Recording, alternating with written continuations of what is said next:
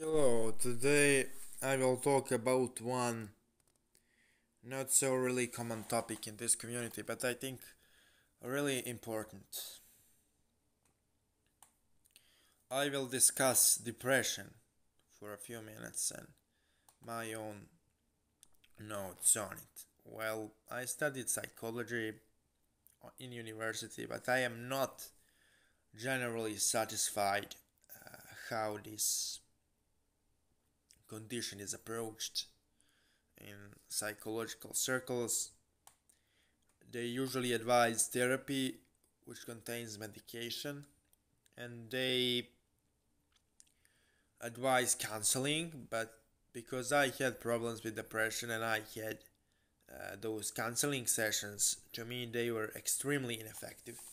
And I don't see elaborate point in elaborately talking and opening up yourself to somebody who is there for money. I don't see the point in it, and I will never understand the point in those psychological sessions, nor I will ever understand the point of drugging yourself to change your behavior in order to quote unquote have some alternative view of reality. For that same reason, I am not a really big supporter of entheogenic drugs, especially not outside of the ritual. And so, in this video, I will talk about my own past struggle with depression, because now I obviously don't struggle with depression at all, because I figured out how to deal with it, how to deal with depression, how to deal with those things. I actually had 2 suicide attempts in my life, so it's not that I am talking about something I don't understand.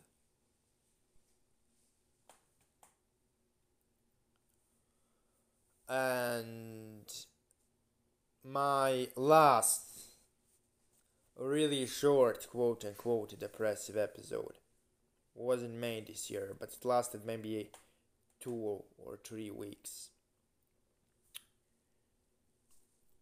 But due to the things I already discovered previously,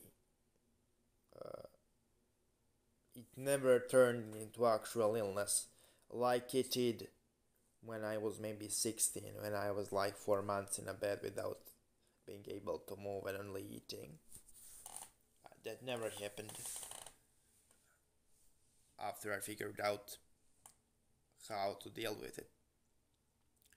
So essentially what depression is, it is hormonal imbalance in the brain mixed with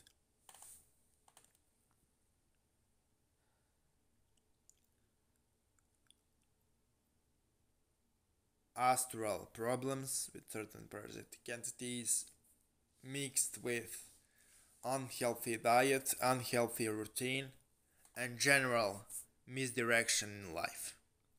And all of those things influence depression. All of those things increase the probability of depression. From a medical psychological standpoint, if you ask any psychologist what depression is, it is chemical imbalance in the brain which causes extreme feeling of negative emotions, which leads person unmotivated and unwilling to live, which usually results in some attempt of suicide, or it reduces the quality of life of a person to the point in which that cannot be called life anymore. And the thing with depression is, if you treat it as some form of a spiritual destiny, as many people do, when they are depressed, they almost treat it as destiny. And in order to escape from that destiny, they take medication. they treat it as something which cannot be changed. I am not saying that it is easy to change your depressive state. I was in there, so I know how enormously difficult it is. But if you treat it as destiny, you will definitely get fucked. Because depression by its nature is illness, which the longer it lasts, the most terrifying it is. So the first advice I have for depressed people is to force themselves as much as possible to be in the sunlight. That's the first advice. The second advice is to force themselves as much as possible to exercise physically. The third advice is to force themselves as much as possible to change their diet. Now, how exercise, diet, and sleep pattern, as well as sunlight, influence depression. It's pretty clear. Regarding the diet, I am not necessarily expert, but I know from experience that having a normal sleep pattern and exercising regularly over time, over 3 to 4 months, gradually reduced the intensity, and it reduced the swings of my depressive state. Because like depression, in my experience, it's like a constant feeling, but it's not always of the same intensity. It's swinging. Sometimes you are depressed to the point of just having difficulties to stand up, and having difficulties to move and work, and having severe emotional distress. But sometimes it is strong enough that you literally physically cannot move and physically get out of bed. I am not talking about the lack of willpower to move or lack of willpower to get out of the bed. I'm talking about it being so physically strong that you are literally physically nailed to the bed. Now, those three things, essentially, when you are depressed: healthy diet, healthy sleep pattern, and exercise, will reduce those swings, and they will gradually, over a few months, reduce your depressive episodes.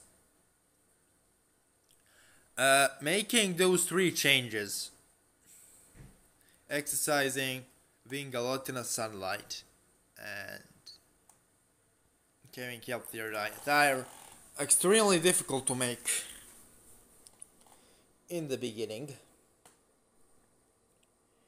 but start with the really small changes. For example, if you are really depressed and you have an enormous difficulty, go to the sunlight 5 to 15 minutes every day at the noon, because you cannot more. Exercise 5 to 10 minutes every day, because you cannot more. Sleep healthier as much as you can, change the pattern, but I am aware that you cannot do it immediately, and it will be a slow process. The thing with depression is, I need to disappoint you all of the depressed people. I suffered from it. I had 2 suicide attempts. But the only person who can truly deal with your depression is you. It is not anybody else. It is not a doctor. It is not a shaman. It is not a sorcerer. It is not a medical worker. It is not psychologist. It is not psychiatrist. All of the meditation and medication help, but they don't solve the root of the problem. The root of the problem which causes depression is the lack of purpose, the lack of direction, and the lack of emotional satisfaction. Those three things combined result in demotivation, and alongside with other environmental factors of bad nutrition, bad sleep pattern, and lack of physical activity, those things create hormonal imbalance, which we know as depression. What I can advise for depressed people is to do aura cleansing and chakra cleansing every day. And that is the only spiritual routine I would advise to the depressed. Because that is the only spiritual routine which can benefit them 100%. All other spiritual techniques have a risky blowback. So if you are depressed and not really experienced with magic, if you are really experienced with magic and depressed, then there are two answers I can give you. One answer I can give you is, first, if you are really experienced with magic and depressed over and over, then something is wrong with your magic. You need to ask certain questions. If you've never had a depression in a really long time, half of a year, few years,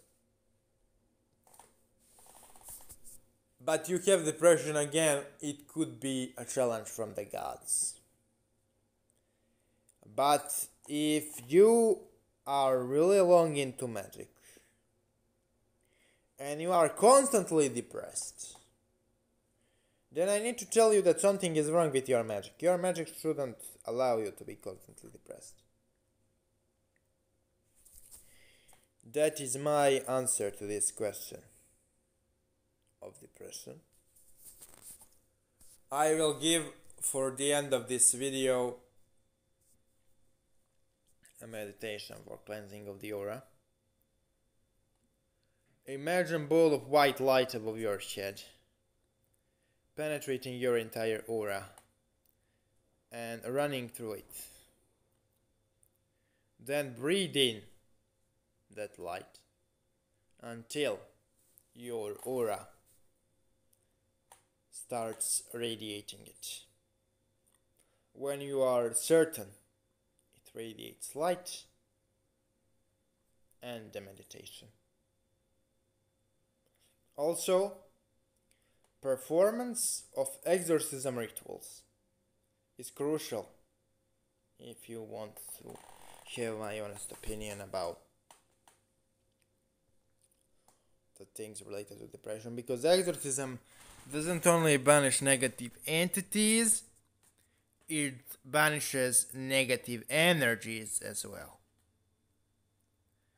If you have a psychiatrist and you have a prescription, take the prescription and go to a psychiatrist, because it can help.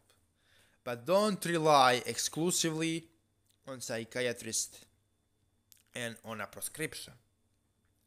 The only person which can aid you and help you is you. Because your depression is your problem. It's not your psychiatrist's problem, nor it is your psychologist's problem, nor it is a problem of spirit you are conjuring. You put yourself in that situation, and only you can get yourself out of it. Because depression is the product of a lifestyle and environment. It is not a product of one event. Because what modern people don't understand is the reason why depression is so widespread today is because we, as a species, live really unhealthy, unmotivated lives. And depression is only a news product, a byproduct of that. It is not normal for a human being to don't have a goal. It is not normal for a human being to not have a purpose. It is not normal for a human being to sleep irregularly, eat irregularly, don't go outside on the sunlight. Those are things which are not normal for a human being.